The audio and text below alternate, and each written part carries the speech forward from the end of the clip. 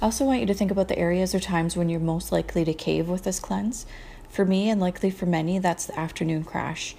You might want to reach for coffee, so having a good tea or other substitute ready will help. If you want something more filling, you could always do a creamy tea latte by adding in coconut milk to your tea, or a combo of unsweetened almond milk and a bit of coconut milk.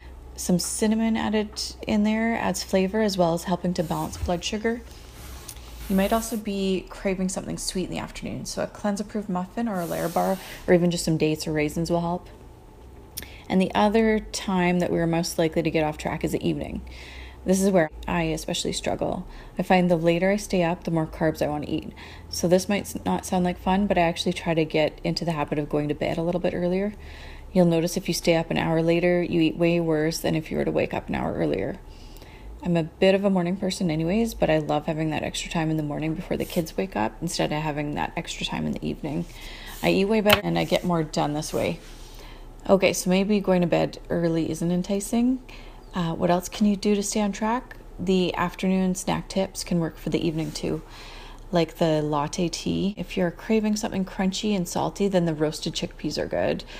There's a recipe in the book, but you can Google others. My husband has a spicy chickpea recipe he likes. Kale chips are another option. Something sweet, if you're craving that. Banana ice cream is good. You need either a food processor or a good blender. To that banana ice cream, you could have it just frozen banana and make sure they're nice and ripe. Or you could even add in a little bit of coconut milk. That makes for like a nice flavor. Or maybe even frozen cherries or frozen strawberries. You could sprinkle on some lightly toasted coconut flakes. I actually find that if I don't have a bit of carbs at night, I can't fall asleep. I'm not sure if anybody else is like this.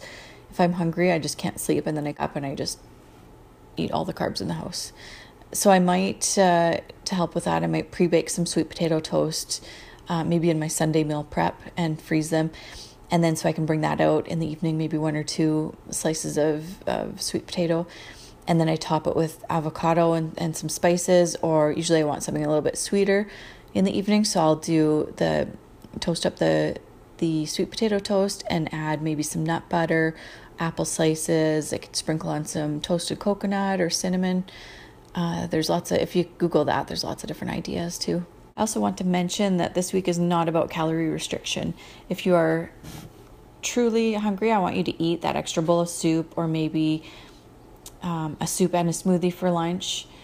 I sometimes do that. If you wake up early and you feel like you're ready to eat lunch early, if it's just too much to wait until 12 o'clock, and if your schedule allows it, then eat your lunch early.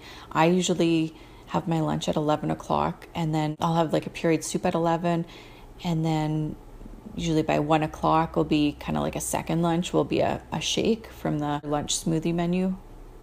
Note if your body is truly hungry, or if you are eating out of habit or some sort of comfort. If you really look into this, you'll notice that we often just instead of eating for hunger, it's out of habit or comfort or maybe even boredom.